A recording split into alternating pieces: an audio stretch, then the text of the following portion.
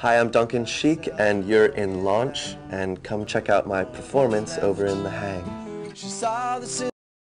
When I was a sophomore at Brown, I played lead guitar for Lisa Loeb in her band at that time, which was called Liz and Lisa. She had a singing partner.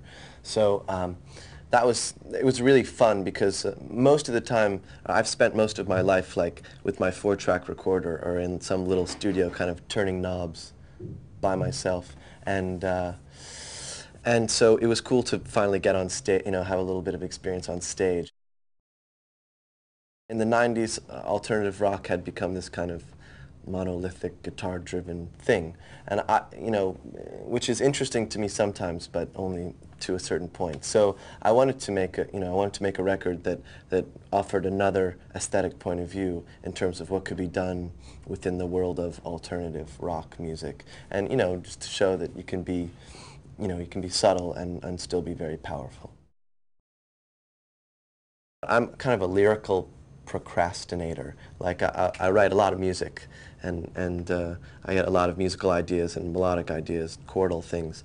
But when it comes to words, I always wait till the track is like completely recorded, and then I kind of come up with something, throw them on there.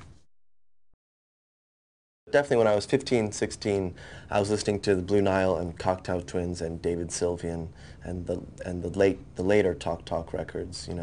Those are real important albums for me. And then later on, I got back into some of the folk stuff from before, from the late 60s and early 70s. When I was 12 years old, I was in this cover band, and and it was like more of a hard rock thing. It was like Van Halen, but I think we even played like Loverboy covers and stuff. So it was really, it was a beautiful thing, let me tell you. I have this side project thing that I want to do that's much more of like an electronic album almost, and maybe not even vocal, and it wouldn't be called Duncan Sheik. It would just be something else, and something more, much more modern and kind of avant-garde, minimalist. I do a lot of stuff with computers and sampling keyboards and analog keyboards and stuff like that. I'm definitely into that side of things. I'm a practicing Buddhist, actually, and so a lot of these shows that I've played around the country, there have been many Buddhists who've come, and and they're so sweet and sincere, and they're like, they've been really moved by the whole thing. So that makes me feel amazing.